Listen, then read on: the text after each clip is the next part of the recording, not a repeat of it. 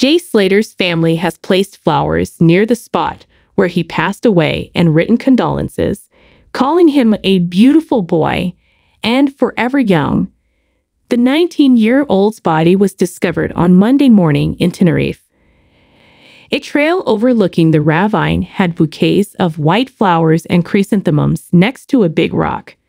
The blue ribbon-adorned monument featured a teddy bear decked out in an England football shirt, a small angel holding a sparkling cross, and a red jar holding a candle.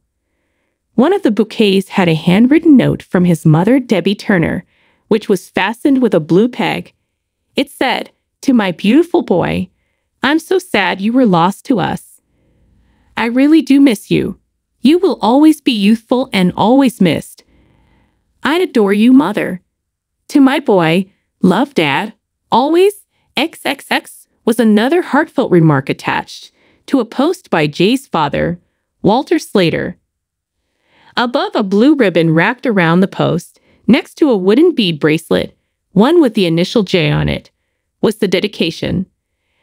A lone white rose included a third handwritten note, written in a shaky handwriting from Jay's brother Zach. "I love you, little bro," it said. "I could have never imagined that I would be doing this. I'll take care of my parents. I hope you and Granddad are having a great time up there. Wish I could see you again soon. Zach XX. I love you, rest easy, dude." After splitting up with his pals, he set out with two men who took him back to their Airbnb on the outskirts of the 20-mile distance settlement of Masca. He boasted in a Snapchat message to his pals that he had just taken a 12,000 pounds Rolex watch from a partygoer and would sell it for 10,000 pounds. This was while he was driving. Later, he uploaded a picture of himself standing at a home's doorway just after 7 in the morning on his Snapchat account. He called his friend Lucy Law about an hour later, informing her that he had missed a shuttle down south to his accommodations in Los Angeles and was lost in the mountains with 1% battery and no water. Christian, it was almost 11 hours distant, but he said he had set out on foot to try to return to his accommodation. Afterwards, Mail Online located a witness who disclosed that he had left the area by walking northward rather than taking the scenic route southward into Los Cristianos. People in the area have conjectured that instead of taking the narrow road back through the mountains, he would have determined that it would have been easier to locate the coast and walk back along it. They say he may have seen the sea in the distance and decided to head off the road, down a track into the Juan Lopez Valley. But he would have noticed the approaching path, to a sudden stop after half a mile, sending him tumbling down a hill to rocky outcrops at the valley's end closest to the coast.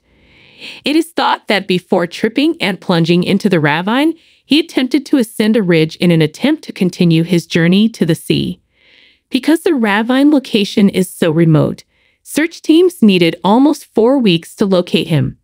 Yesterday, Spanish authorities verified that the body found had been recognized by Jay Firm's fingerprints. Alongside his body, which had injuries consistent with a fall from a height, were his belongings. A photo of Jay and the words, "Rest in peace, Jay Slater, 19-year-old," were displayed on the fourth tribute. 19 years old. 2 crosses and 4 blue love hearts served as illustrations for the statement, which also said, "Tenerife will always have you in our hearts. Gone, but not forgotten forever. Love and blessings upon you."